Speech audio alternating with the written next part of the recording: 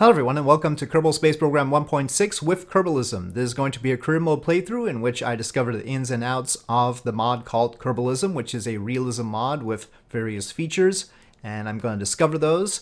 This is going to be in the stock system with Kerbin, Duna, etc. And as such, because I'm so conditioned to playing Realism Overhaul and I haven't played the stock game in quite a while, this is not going to be a tutorial, okay? I haven't ever played with Kerbalism before, so I'm going to be learning the ropes just as anybody else would, and you're going to get to enjoy watching me mess around. I do have some other visual mods here, but no functional mods, so you can see the Spectra visual compilation from Average Joe and the required mods that go with that, and I'll just read you the mods currently in my game data folder. Distant Object Enhancement, Environmental Visual Enhancements, that's just the plugins for that, Kerbalism, Copernicus. KSPRC has certain files that Spectra required. Module Flight Integrator, which is comes with something else. Real Plumes, Scatterer, Smokescreen, Spectra's own files, the Squad folder, the Making History DLC, and Texture Replacer, and of course Module Manager. So those are the mods in, mainly just all the usual visual mods that you would acquire, and Kerbalism. So that's what we've got, and let's begin here. Start a new career. I'm gonna call it, should I call it career? No, let's go official. We'll make it EDB. I don't have my EDB flag though, so I'll just take the Kerbin flag to remind me that I'm playing around Kerbin and not Earth. So we have some difficulty options, of course, and I'm just gonna make it custom right away because it's gonna end up being custom anyway. And I'm not going to change these because I don't know how much Kerbalism is going to cost me.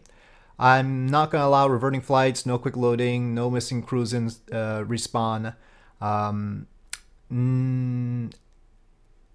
want entry purchase required on research, that's fine.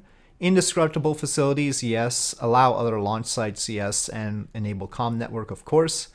I think all of these. And always allow action groups, I'm going to go with that. Require signal for control and plasma blackout. I don't remember about resource transfer obeys crossfeed rules. How resource transfer works in Realism Overhaul is completely different anyway. I'm just going to leave that be. Okay, so for Kerbalism we've got other stuff that I won't touch. Transmit science immediately, interesting. I don't know if that's a good thing or not. Stress breakdowns, lifetime radiation. Well, okay, I take it back. We will select the. I want all the functions. Can make mistakes while they're under stress. Huh. Well, we'll have to see how that works, I think. We'll have all the failures. And then there are these advanced things. Ideal living space, social factor, call home factor. Got a lot to think about. This actually gets to why I wanted to learn about Kerbalism in the first place, and that's because I think a lot of its functions could be useful in Realism Overhaul, but there is a question of whether I really want all these things in Realism Overhaul or not. It does already have a real solar system configuration to it, but that doesn't mean it'll play nice with the rest of Realism Overhaul and all the other Realism mods. But if we take a look, especially radiation, I think would be handy to have. We really don't have a model of radiation in Realism Overhaul right now. But there's a lot of other stuff going on here, and some of it overlaps with like USI life support with the what you got living space and how happy they're going to be. But there's just a lot of other things going on that I'm going to have to figure out. So let's go ahead and start. Okay, so let's take a look at contracts. Launch our first vessel seems like a good idea, and gather scientific data from Kerbin seems like another good starting one. And let's take a look at what we've got going in the parts. Of course, we are going with Kerbals first, so that's going to be interesting. In other words, not probe pores first. There's this shielding here, so this is the radiation shielding. Now, for this mission, I don't think I need to carry that, but that's a good thing. I like that as far as its functionality is concerned. Let's just make sure we've got the basics. Parachute. This is how the pods look now. I'm having to get used to that, but it doesn't have any shielding on the bottom of it. but I don't think we're gonna get high enough with just the flea, and that is what I'm going to have here. If I recall correctly, this does look a lot better now too. If I recall correctly, the parachute can handle both the capsule and the flea like this. Obviously, we need to have right staging. And in 1.6, we have the Delta V marked here. I don't have MechJeb right now. MechJeb hasn't been updated to 1.6. I know about Kerbal Engineer. I haven't checked that, but I presume it might be taking a little bit more time to update than the visual mods. We'll see. We've got these Delta V tools. So... yeah, okay, anyway, it's fine. It's fine. This is what we're gonna do. And hopefully we won't kill anybody. Let's bring it down here. Is there anything else we need? I don't think so. It's not like we have a whole lot of parts to start out with anyway. Communication, I mean, maybe goo.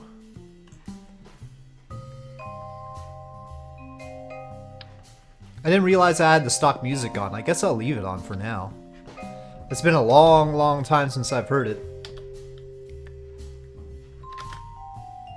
Let's see what science we can get out of goo 2. Okay. This might be a good idea, it might not be a good idea. Why don't we action group the science? No, maybe not, because it's gonna do both of the goos. It'll be fine. It'll be fine. Let's see, it's Jeb. It's Jeb.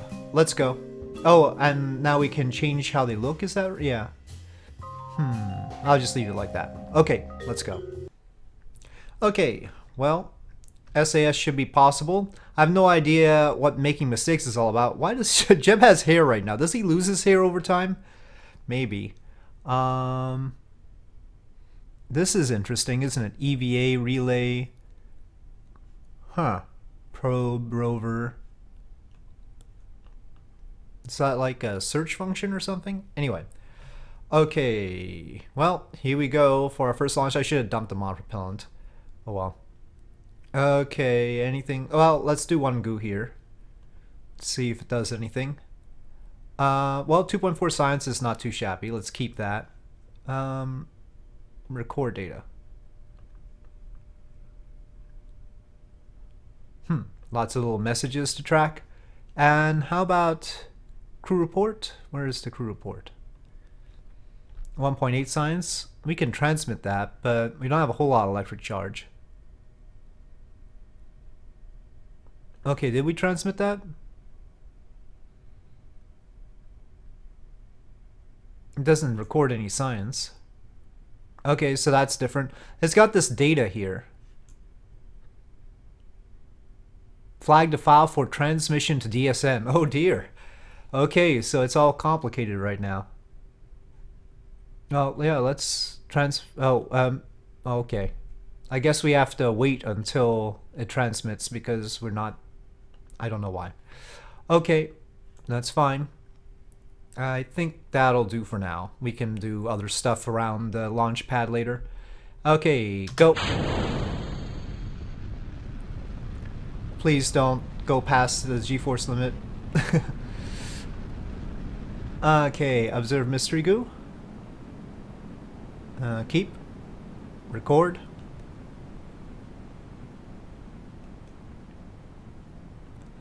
And crew report. Keep. So the whole science thing works differently with Kerbalism too, unless that's something that's changed in stock since last time I played. I think it's probably Kerbalism, but I'm not sure. Okay, let's deploy the chute. Okay, whoa, it's taking a long time to deploy that parachute, but okay. Alright. So that's all good. Nothing really got transmitted, did it? I'm gonna have to figure out what all this transmission stuff is about. Alright, well, let's recover vessel. 19 science. That's pretty good. Recovery of vessel gave us 5. Okie dokie. Well, we better unlock some parts, because we sure don't have many of them. Basic rocketry sounds like a good idea. Engineering 101. Alright, we've got survivability as well. Now we never have to use the fleet again. I don't suppose they've made it more useful than it used to be. Nope. Nope. Nope, nope. What would be nice is if it was sort of a nice vacuum stage. There are a lot of SRBs that look about like this that are actually used for vacuum stages, but no, that's not what it is. Okay, let's purchase that, purchase that. Still have no idea about supplies. We've got shielding here, but... Oh, here we've got reaction wheel quality, life support quality, habitat enabled, science instrument quality, and data transmitter quality. Pressure control is running, air pump is running. Wow. I think for this next one I should probably get a heat shield.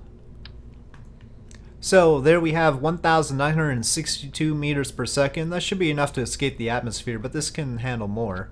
So it says thrust to weight ratio is checked up here, but I haven't noted.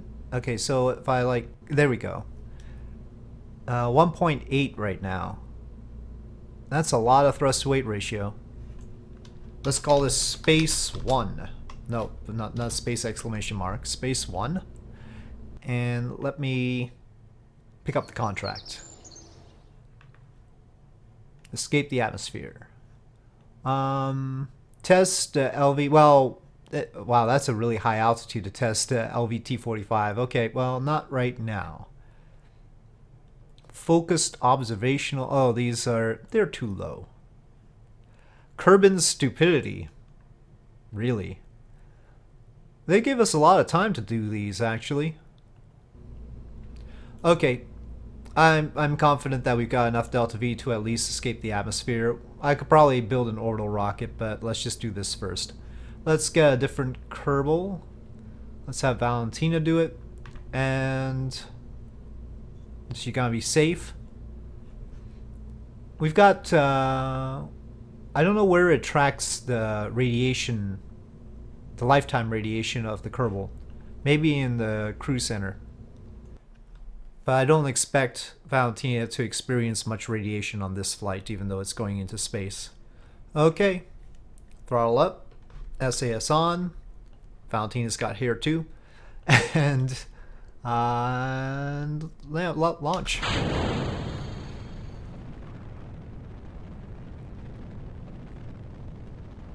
I'm gonna give it a little bit of tilt. I want to splash down. Could really use the apoapsis and periapsis on this screen while they're showing me all the other information over here. That would be handy. But we have to go to map view instead. Body info. We'll go to 100 kilometers. I don't want to overdo it. That just means it's gotta be harsh on the way back down. Okay. Upper atmosphere stuff. Okay, keep that. I mean, seriously, can we transmit this stuff or not? Maybe it's because we don't have, we have this little built-in transmitter, but maybe we need a real transmitter or something. I'll have to take a look at our transmission devices to see if there's something special we need. There's two dumps now, so I guess this dump associates with this scrubber, and this one associates with the pressure control. Though I still don't know exactly what that means. Okay, we're in space now. Crew report. Keep. It looks like we can keep more than one crew report finally. I never knew why there was a limitation in the first place. But yeah. Okay, let's get rid of the booster. Signal lost with Space 1 plasma blackout. That's fair enough. Please slow down so that we can deploy the parachute though. And not too many G-forces. Suborbital flights are always rough on the G's though. Signal's back. But do we have enough time to deploy the parachute? Come on, drag.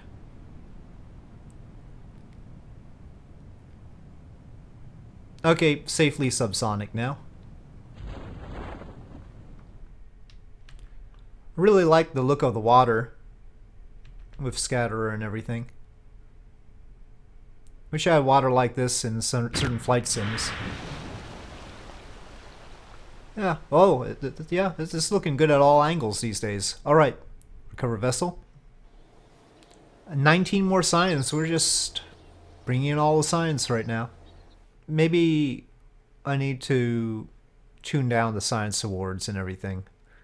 Let's go 70% and 70% and my reputation's not that good. I'll leave that be. Let's do this for now. I still have to figure out exactly what's going to be safe and what's not. But we'll take what we've got, so we've unlocked all the stuff here. I should have probably baselined to hard and then done all the other tweaks. Okay, orbital rocket. We still don't have anything else that I really need here, so we just want to build a two-stage rocket with the LV-T45. And how much thrust to weight ratio? 1.19, barely enough to get off the ground. This one 2.79, so let's tune this down a bit to 50%. Now it's 1.4, that's a little bit better.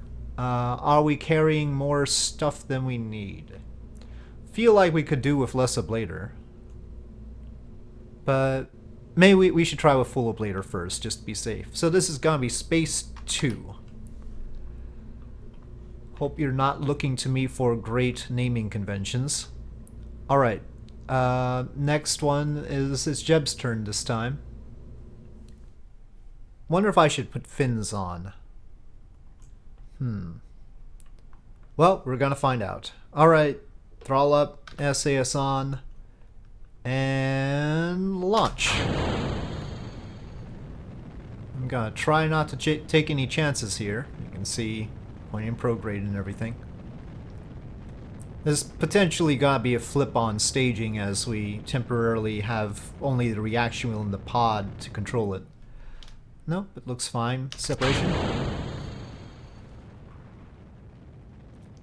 Okay, let's not overdo it. We're just gonna coast and try to make it to an 80-kilometer orbit. And I don't think the crew report's gonna do anything new, no. A little bit tighter on the Delta V than I thought I was going to be. I haven't actually picked up the orbit contract yet anyway.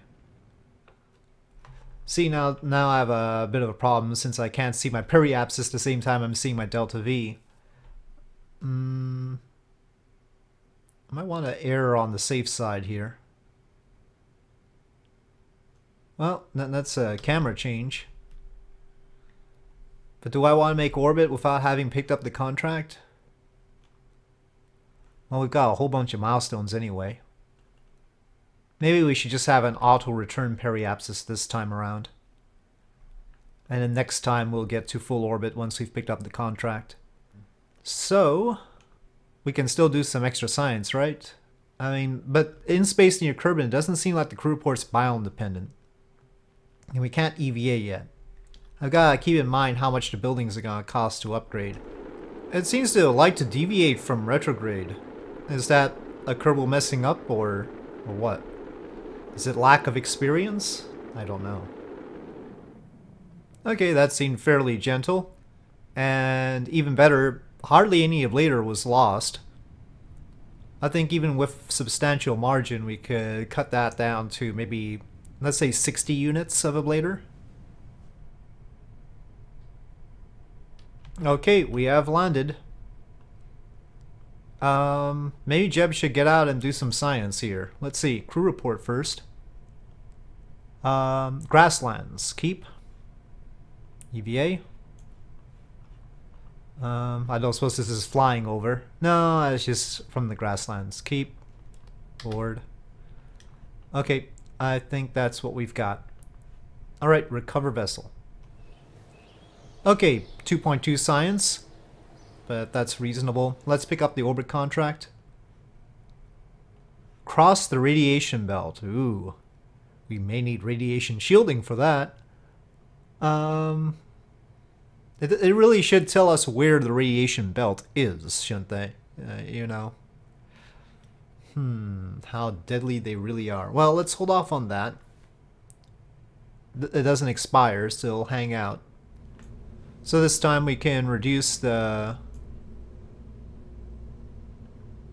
ablator on here to 60. And that gives us like 100 extra delta V. Everything else seemed to work out alright. So this will be Valentina's turn. Now, you guys might wonder why I'm not using the onion even though it's less mass.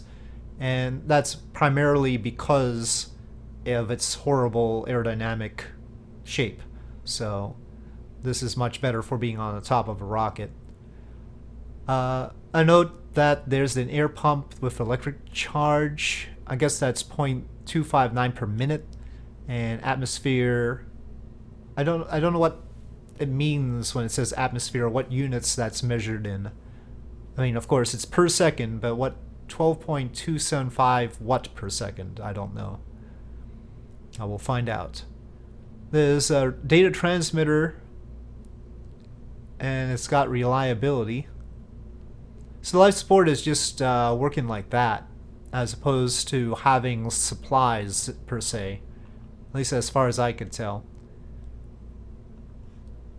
Maybe we unlock certain life support supplies later on, but right now we don't have anything like that.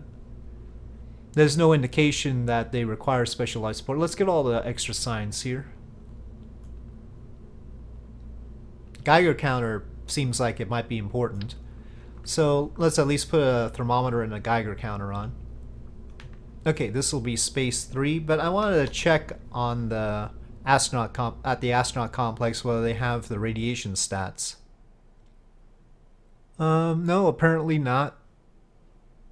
They do have endurance and the max sustainable G-forces and everything, which is way low compared to what anybody trained as a fighter pilot would at least say that they could sustain.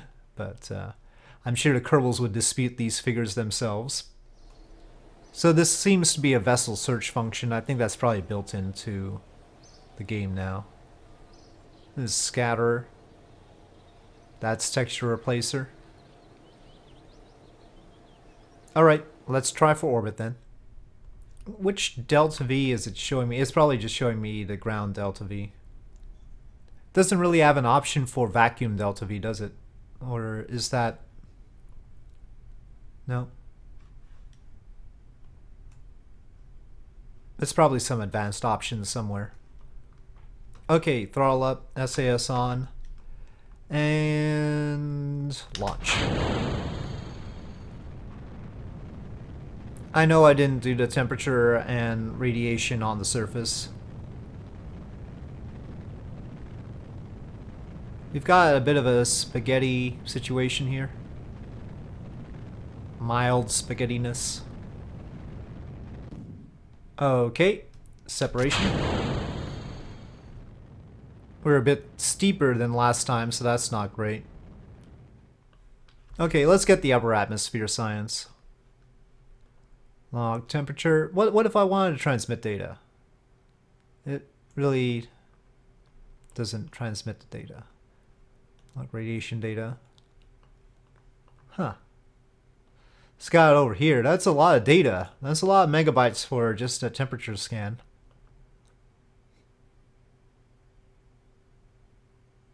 And, well, crew report's just gonna be a duplicate right now.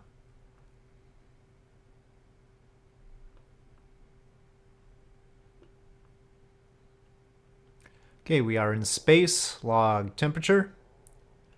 Transmit at the latest best opportunity.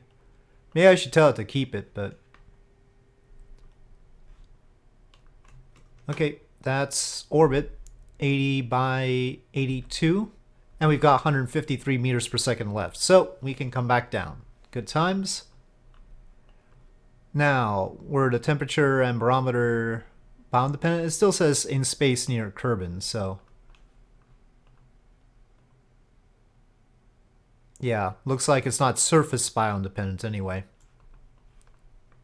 Gotta keep an eye out for that sort of thing.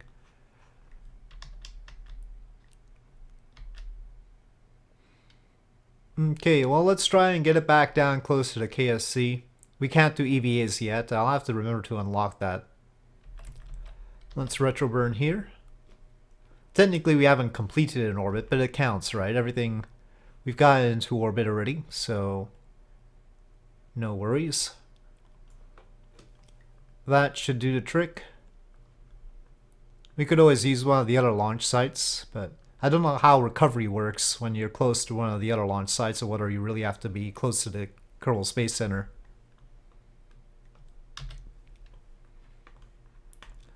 Okay, turn normal. And getting rid of the spent stage. And retrograde. Well, that's a quick snap right there. Ooh, ice. That's an interesting deviation. See, I'm turning directly on roll, but when Valentina does it, it varies in more than just the roll direction. Oh, but now it's... Whoop. Sometimes it does that, sometimes it doesn't. So maybe that's one of the features that we have now.